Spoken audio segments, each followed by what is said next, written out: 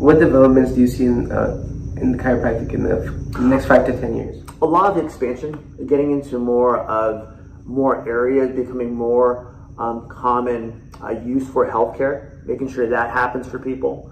So at that point, more people are seeing different offices. Like I'm a private practice, but places like The Joint, or there's Chiropractor too. Other ones out there that are becoming more nationwide are able to market chiropractic as a general healthcare, a wellness center, to make people understand it can be used different ways.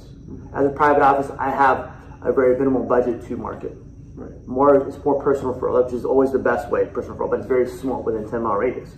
When you have national companies going out there marketing for you, people go, hey, I saw this, do you guys offer this?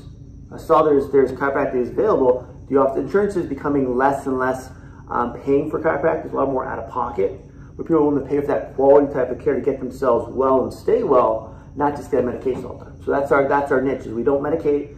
We're natural health care. We want you getting healthy naturally, so you can stay that way for the rest of your life. You're not going to be, I'm not Tylenol deficient.